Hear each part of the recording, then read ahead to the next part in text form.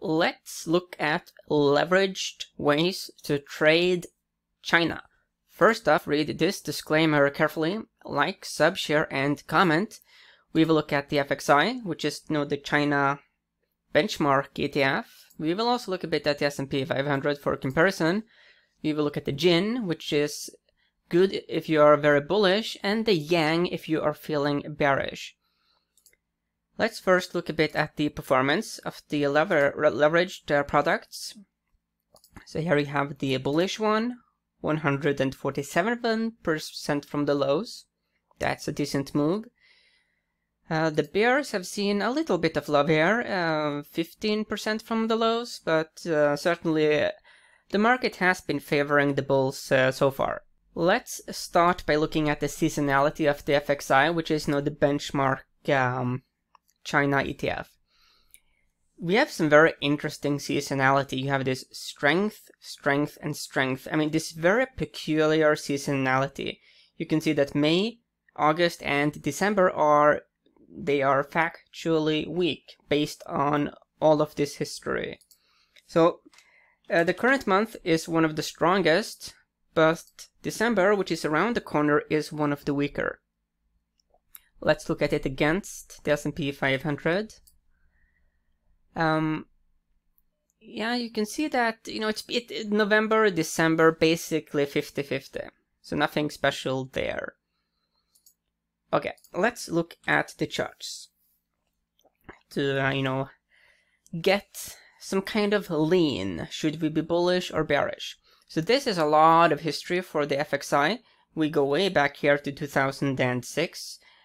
Major bull market, of course. Then we have the financial crisis. The interesting thing about China is that it has been shuffling sideways, consolidating. And the saying goes is that the longer you go sideways, the bigger the eventual breakout. If a coming breakout happens as a realization that China is the new economic superpower of the world, of course, it is not the case that America is just going to disappear. What is going to happen is that when China becomes more powerful, we will have a multipolar world, but we could certainly see a situation where major US companies will list their stocks on the Chinese stock exchanges. That would be a game changer and would be very disruptive. It would be bullish for China. So looking at the long term, looking decades into the future, I am bullish on the Chinese stock markets. But there is a big caveat. I don't think that America will just I don't think that the American intelligence and military industrial complex, I don't think they will just gracefully step aside and let China take over the show. I think there's a very high risk of conflict. So that's something to be, that's factor X. Anyway, one of the things that jumps at me at the chart here, from the chart, is that you have this very clear cyclicality. So let's actually investigate how consistent these time cycles are. Are they reliable or not? You see that here you have these very reliable time cycles, but this, when you have one of those huge moves up or down, that can disrupt the cycles. So do we have any new cycles? No, we don't have any very clear cyclicality, but we do have cyclicality in the sense that it does tends to move up and down in these waves. So that is the psychology of the market. That is something that means that it can be annoying to be long-term long the Chinese market. It can also be annoying to just be short. Hence, this is very good for swing traders. And that is especially beneficial when it comes to these leveraged products. So what do I think will happen next? Okay. It is interesting that we have had this long rising phase. The history is that there usually is a decline following it. That's been happening for, which, it's a hint that maybe there is a bit of a decline on the horizon. We are seeing some exhaustion here in the latest candlesticks. The bulls just evaporated. Let's look at the daily data points. Yeah, and you can see, in a lot more detail this how it moves in this up and down, up and down. Hence, the long-term history very strongly suggests that we should expect a bit of a pullback unless, and that's a big but, unless we could be witnessing the great breakout soon, that this long-term consolidation will then result in this big breakout to the upside. Of course, that is going to be very, very aggressively bullish. But even if something like that is on the horizon, it would be prudent for the bulls to maybe pull back a bit, move up, pull back a bit, and then have enough energy to not simply break out above these key resistance levels, but also to really power through in such a big way that it is actually sustainable. Okay, so let's now do some statistical studies. So we do it like this. We take the FXI here in the background, like that. And then we have the YINN. And this is the one if you are bullish. Long term, there is actually an 89% positive correlation. That is very good. Very good, actually. If you look at the daily data points, we have a 99% positive correlation. So statistically, the YINN does track FXI pretty well.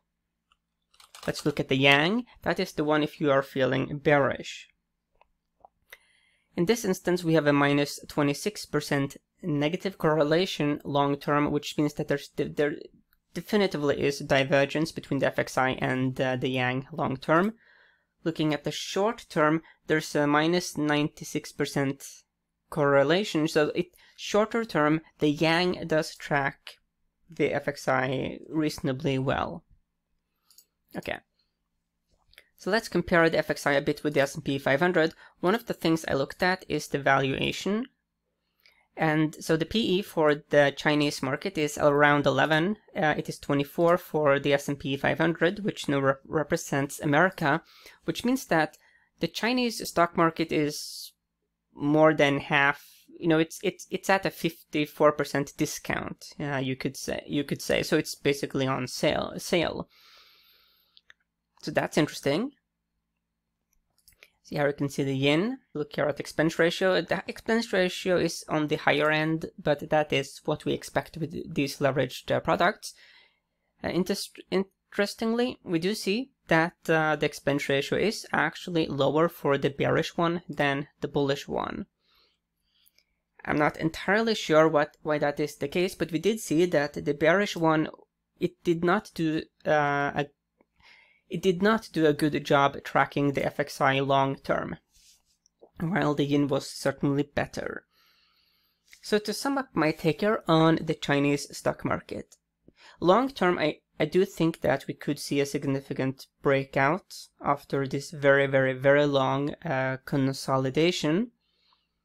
But the big factor X is that the military-industrial complex in the United States is not simply going to gracefully step aside. So I do think that there's a high risk of conflict if China